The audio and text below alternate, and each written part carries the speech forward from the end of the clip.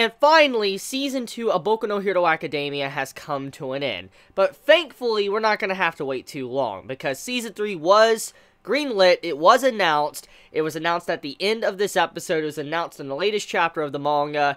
And so, it's really nice to see that we're not going to be waiting for, like, years to come for a possibility of a Season 3. I mean, it was a given that we were going to get a Season 3 just because of the popularity of Boku no Hero Academia, but it's really nice to see that it was just announced so quickly, so soon, and it makes sense, because, I mean, not just the popularity of this series, but there is a lot more content to make another season of Boku no Hero Academia, so I think it would be a good time to actually do it, especially for the content that is going to happen in Season 3, and I want to say right now, anime onlys, you're not ready. Like, if you like this season of Boku no Hero Academia, I'll tell you right now, okay? This was some baby stuff compared to what is going to happen in the first half of Season 3. I'm just going to say right now. Like, the equivalent to the next arc, what's going to really be about and all that, I'm going to say right now, that's like the equivalent of, like, maybe the Marineford arc of One Piece. Like, that's like that crazy arc you see in a shonen and all that. That's basically what's going to happen. And I want to say right now, you guys are not ready for all the reveals, the info dumps, the world building, characterization, and development. You're just not ready. You're not ready for that Season 3, because it is going to be insane. That's all I'm going to say. I'm not going to go any further than that. I'm just saying it's going to be a really good season. I mean, if I look at the track record of Season 1 and Season 2, I can already expect Season 3 to just be mind-blowing. It's just going to blow up my mind, just because of how good it's probably going to be. But anyways, though, the finale is here, and even though we know a Season 3 is going to happen, we still are going to have to wait for a good while. There's no release date, like when it's going to come back, for what I'm aware of. I don't know if a date has been given. If it has, correct me in the comments below.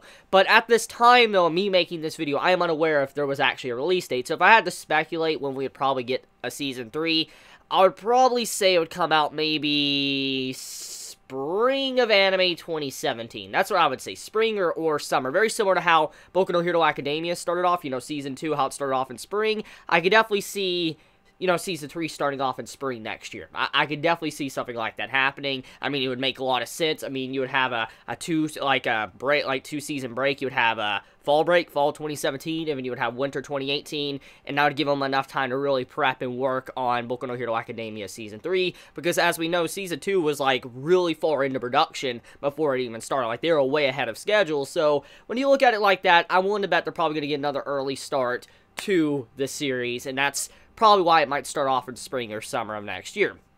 So anyways, we're going to have a long wait, but it's better, you know, to wait than never to have a season, if you want me to be honest. I mean, there's a lot of series that I've seen over the years that have never gotten a Season 3, and I would love them to have a Season 3, but they'll probably never get them. So I'm glad to see Boku no Hero is getting that content. Okay, so since this is the final episode, this is the final anime review I'm going to be doing for a while.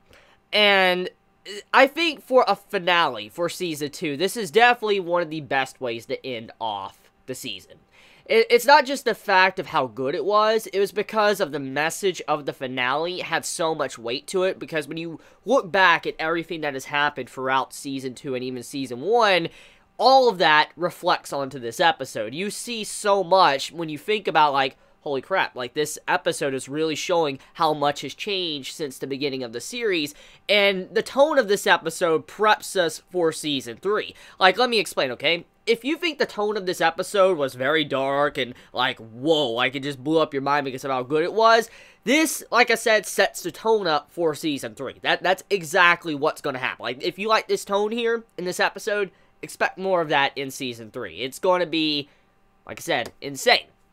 So, I feel like the setting of the episode, just the way it felt overall, it was perfect for what was to come in the future. And I think this was the best way to stop this series, especially at the scene where Shigaraki gets his conviction, what he wants. And it really is fitting when you think about what the, you know, Season 2 has been about. When you look at the first half, it was about Stain. Him kind of exposing the system, the hero system, exposing everything about heroes, exposing, you know, how there's many villains and heroes out there that are just not proper heroes and villains. For instance, heroes, they're not really heroes just because they get a license. I'm not going to get into too many details of that, because because I discussed that many times in the past, but you also have it to where villains, they have no conviction. They just do things just to do things. Like, for instance, you know those, like, one-dimensional villains you see in shows or literature or whatever that just destroy to destroy, they have no reason for it? Well, that's what he was basically talking about. He's like, there's too many villains and there's too many heroes that just don't have any motive or reason to be what they are, and that's kind of how villains were. They just didn't have any conviction or whatever to do what they're doing.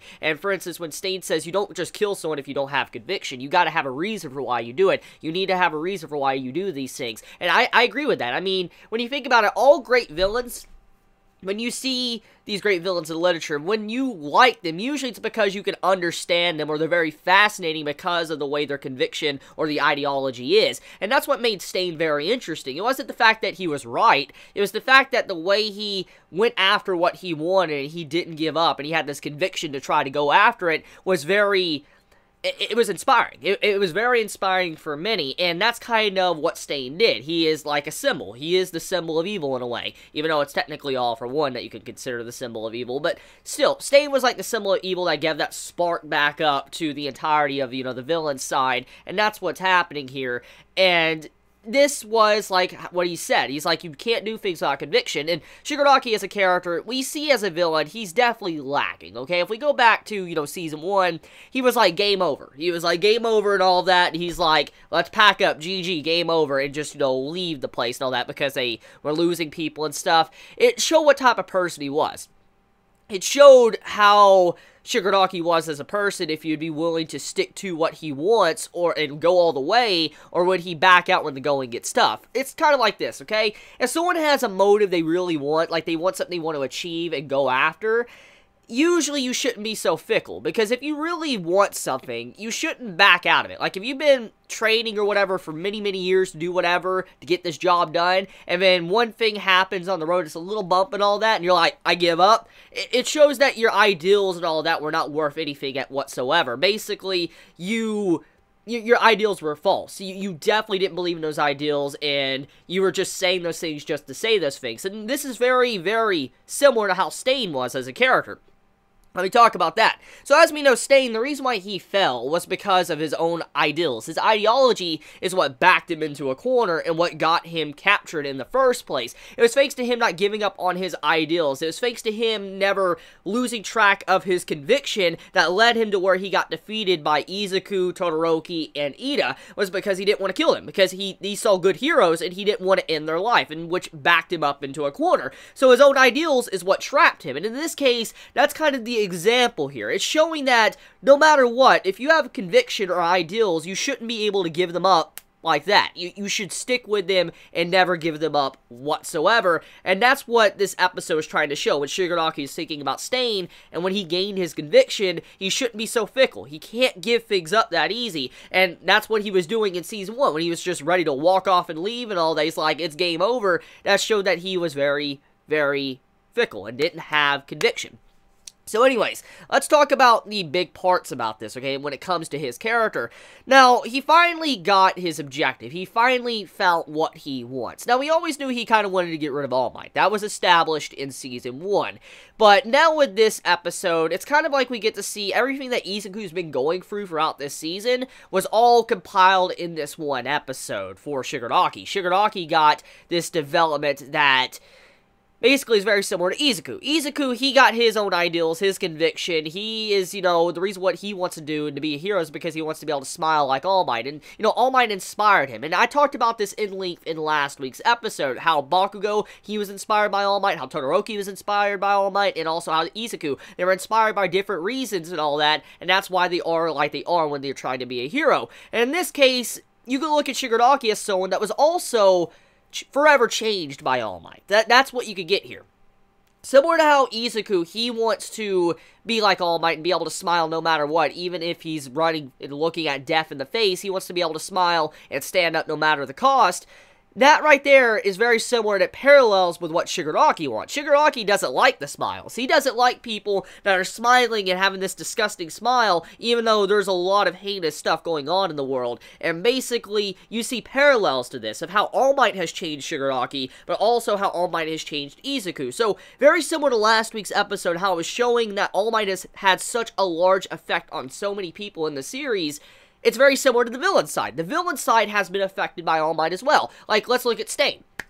Stain is a perfect example of this. Stain is someone that wouldn't be like he is if it wasn't for All Might. All Might is what kind of inspired him to see the ideal hero. All Might is the ideal hero, what everyone should aspire to be. And that's what Stain fought. That was his ideal, his ideals or ideology. And in this case, All Might inspired Stain, which in turn caused a chain reaction for, you know, the others, the new characters to join the League of Villains, but also Shigaraki to question his own motives, what he's doing, how is he different from Stain, and then realizing what he needs to do. It's all about All Might. And that right there, that is what shows what type of role All Might has played in the story. He is someone that continuously affects so many people. He is a good role model, or in some cases, his ability to be a role model can do negative things. In this case, what Shigaraki is doing right now in, you know, this episode. So, right there, I just wanted to point out, All Might has had a big effect, not just on the hero side,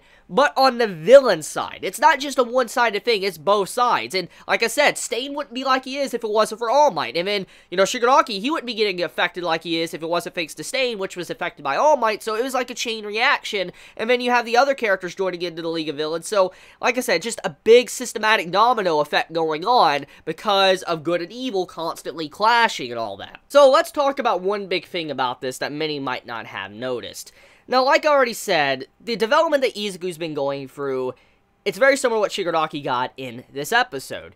Everything that, you know, Izuku got and developed and all that, learning teamwork and everything, like, for instance, the last episode was focusing on Bakugo and Izuku's teamwork.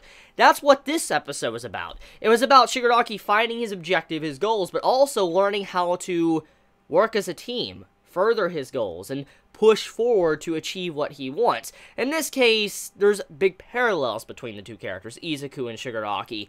And I believe at the scene when he's walking away and all of that, you see like how he's just thinking about what's going on. He thinks about the hero killer Stain, and he's like, hero killer Stain, I am taking your conviction, your ideals, and I'm using them as a stepping stone. That was a very powerful moment, because it shows now what he wants. He now has a clear mind. He definitely knows what he wants to achieve, and he's willing to step up the stairs and just crush people under his boots to get what he wants. And he's finally learned what he needs to do to accomplish this. In this case, when he's doing that, it's very scary. Stain effectively is being used. Everything that Stain was, and his convictions, you have it where Shigaraki has now understood that he needs to use that. He has to use Stain's ideology to further his own goals, to achieve what he wants. If he wants to make a world where justice is destroyed, where there is nothing and people realize that there's no reason to smile, then he needs to use that ideology. He needs to show how messed up the hero society really is. In this case, he is using Stain's ideology for his own benefit, which is very, very usual for a villain to do. Like, that's what they should do. And like I said, when he's walking away, and once he's done thinking about that, you see this image where Izuku's looking one way, and then Shigaraki's looking another way, and you see, you know, Izuku, he's crying and all that, and you see, like, how it's a frown, and then you see Shigaraki smiling, which is very symbolic in a way. It's not just the fact that it was showing the parallels between these two characters and their facial expressions, but it's also paralleling what was being said in the episode. Remember, Shigaraki, he doesn't like the disgusting smile of All Might or all the others around and all that. He thinks it's just awful and disgusting because they shouldn't be doing that at all. Even though there's just so many things going on in the world, they somehow can still manage to smile. It's disgusting. Justice is messed up. And he wants to show how justice is such a fragile thing. And you see in that scene, he's smiling. But Izuku, someone that actually should always smile no matter what in the face of danger, which is what the last episode was about, was frowning. So, like I said, there was a correlation there, a parallel between these two characters, and it was very symbolic, just showing how similar these two characters are, but they're on their own respective paths. You have Izuku, he's going down the path of the hero. He is becoming the greatest hero, while Shigaraki, he is becoming the greatest villain. So, effectively, when you look at this scene, you figure out, anime-onlys will probably finally point the dots together and be like, oh, Shigaraki is a main character. Let me explain. As I've been already stating throughout this video, everything that Izuku's went through is what Shigaraki's basically going through, but in his own way. He's developing very similar to how Izuku is, but a little bit different because he's on the villain side. And every time you see Izuku getting development, you can kind of put this on Shigaraki. He's getting very similar development. And that's what you see happening here in this episode. And because of this, you could realize that it's not just Izuku that's the main character of this story. It's actually Shigaraki. It's a story about a hero becoming the greatest hero, but also a villain becoming the greatest villain. For instance, similar to how All Might and All for One is. All Might is the symbol of peace. All for One is the symbol of evil. There you go. That is what's happening here. Two new symbols are being brought up on pillars, to be brought up for society, to shape society, and be new role models for the respective sides. That is what is happening in this episode. So, we have two main characters. It's not just Izuku, it's Shigaraki as well. So every time you see Izuku developing and figuring out what he needs to do, Shigaraki is doing something very similar in his own way. So, anyways, with that being said, let's talk about how scary his conviction is. What does it necessarily mean? So, we know he doesn't like All Might. He wants to kill All Might, get rid of him. But that's very standard. When you think of a villain wanting to kill All Might, it makes sense, because All Might is the #1 hero in Japan. You know, everybody looks up to him, he's the symbol of peace, and so it's obvious many would want to get rid of him. I mean, he's, you know, probably imprisoned a lot of people and all that, and so obviously people would have a lot of grudges against All Might. It just makes a lot of sense. That's typical. However, that's not enough to make a really good and interesting character and a scary villain. Just because a villain wants to kill All Might doesn't automatically mean, oh, this is a scary villain, regardless, or a very good villain in terms of writing. That doesn't make a good villain. And so Shigaraki, until this very point, he was a very plain villain that didn't really have anything going for him, and many might not even really have cared about his character at all because of he didn't have anything interesting really going on. He looked interesting in terms of design, and his voice actor is great since it's Marilyn from Hunter x Hunter, but also because of just his quirk. But besides that, he didn't really have anything going on that made him really unique as a villain. And in this episode, his conviction is what is really scary.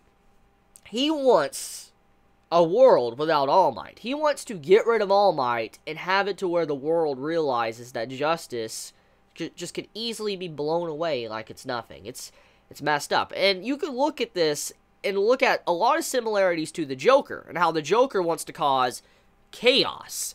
You put people in a room and all that, and they realize that only one of them can survive, they'll start trying to kill each other to be the last one standing. That's just how it is, survival of the fittest. You know, people will easily throw away their own sense of morals and justice just to save their own selves. That's just how people are. I mean, you could say whatever you want. You could try to be morally just and say, nah, Chibi, you know, I would never do that. I would never try to save my own self, even though if I was in a room with 10 others and all that, it doesn't matter. At the end of the day, you can't say anything until you're in that spot, and most of the time, your survival instincts are just going to kick in, and you're going to be like, if I have to push you off a bluff, I'll push you off the bluff to save myself. That's basically how people would probably react, and that's what Shigaraki wants to expose. He wants to expose the fact that people, they will easily throw aside their false mask when things get tough, when things get really bad. They will no longer be smiling and happy. They will do things that is just absolutely despicable. In this case, he likes to talk about the law. He mentions that it's weird. It's really weird, and it's messed up how everyone in this mall, they are all smiling and happy, even though all of them have a quirk, or at least majority of them should have a quirk. And if they're not like Izuku, like, they all have a quirk, so why can they be so happy and calm? And you don't really think about it at first. You don't really take a moment to factor in what he's trying to say until you really process it. They all have quirks. They could all have quirks just like Shigaraki. The ability to disintegrate someone by just putting their entire hand on someone. They get any of them. There. Anyone walking down the road could have an ability like that that's that dangerous. And for some reason, everybody is smiling. Everybody is calm.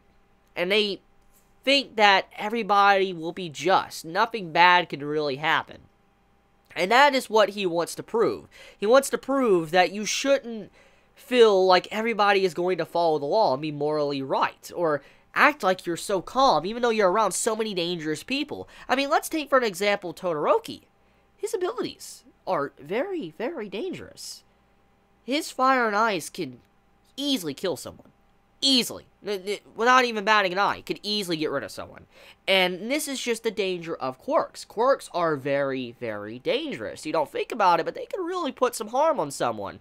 And in this case, that's what Shigaraki was trying to say when he was talking about the law. He doesn't understand. It's sickening how everybody could just feel so happy. And that's what Shigaraki's stating. He's like, he just doesn't understand how everybody can be so calm when anyone can have like a quirk as dangerous as him. And they're walking down the road and he can die like that. He just does not understand that.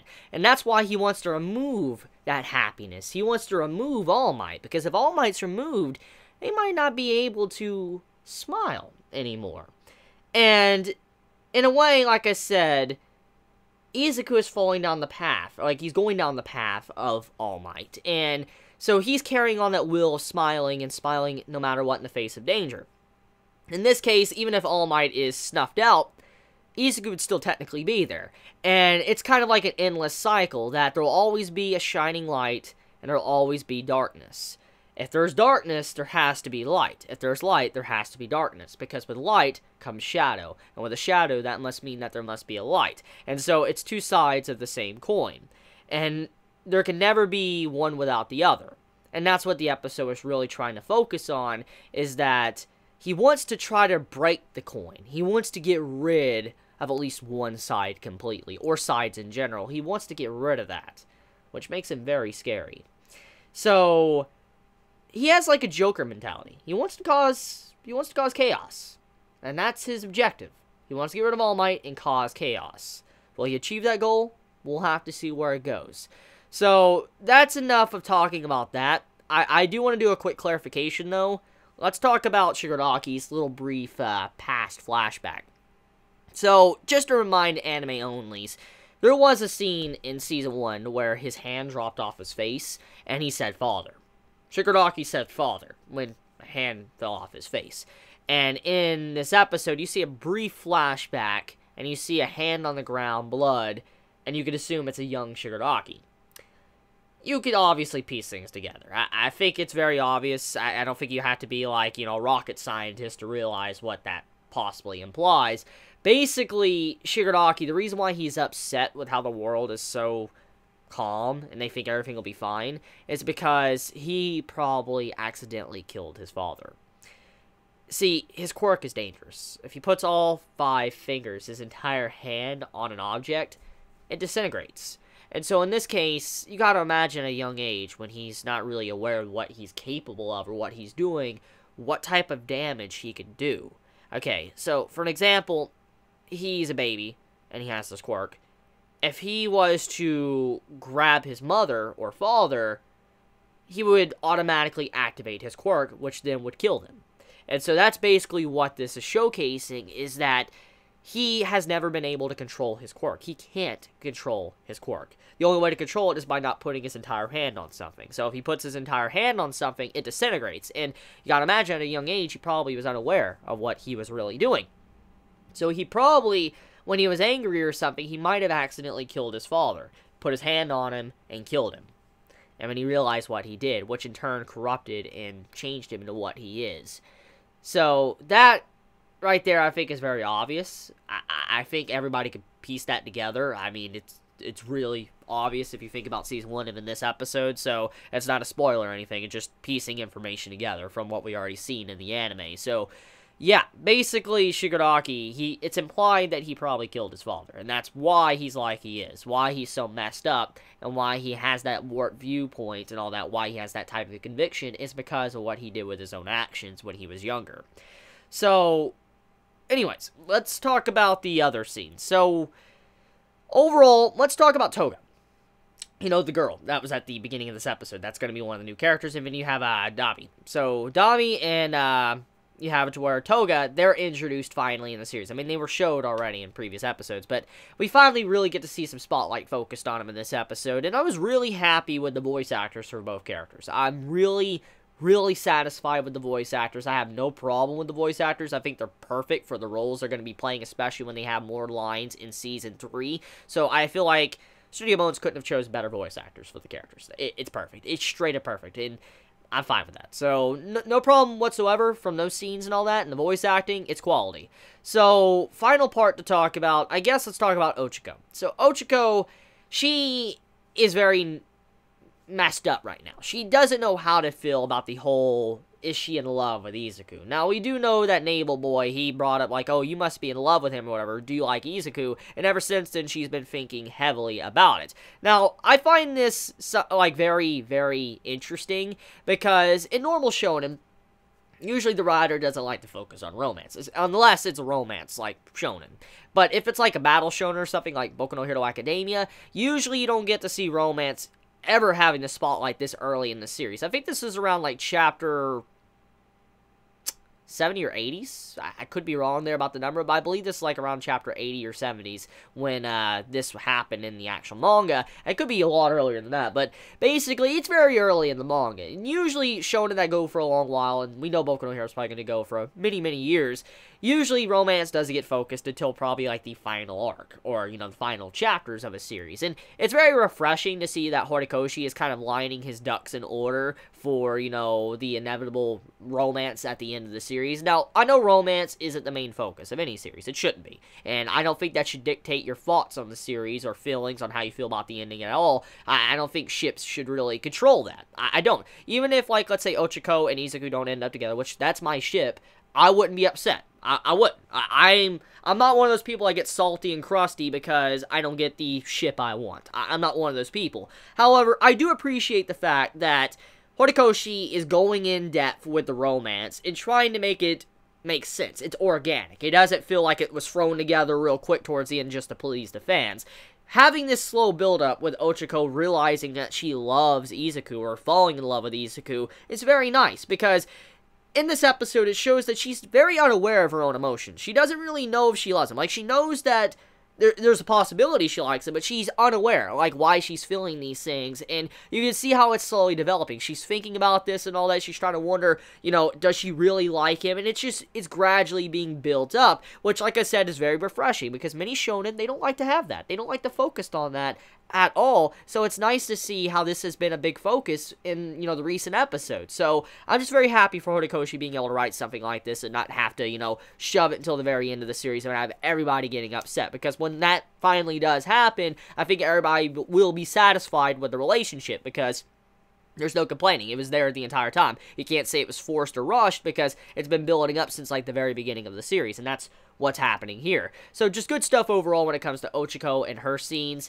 So I think that's about it. I think I've gotten everything I need to discuss. Have I discussed everything? Let's see. I went really far in depth with Shigaraki and how he's like another main character. Like, he's basically the main character alongside of Izuku. Talked about that a lot. Talked about Toga. Talked about Dabi. Talked about... I think I've talked about everything. So I think I have completed this video, or this review, the final review. If I have missed anything, please forgive me. I am very sorry if I have, but it was a good finale. Just overall, even if I missed something, it was a very good finale. It was a 10 out of 10. It sent chills up my spine. It was a quality episode. Great music, great art, animation, just all around. It was a wonderful episode. It couldn't have been any better. It really couldn't have. I mean, I just like how the tone of it shifted with, you know, Shigaraki having the focus. It was such a good episode. So, let me know your thoughts in the comments below. I love you all so much. Please be safe. Chibi out.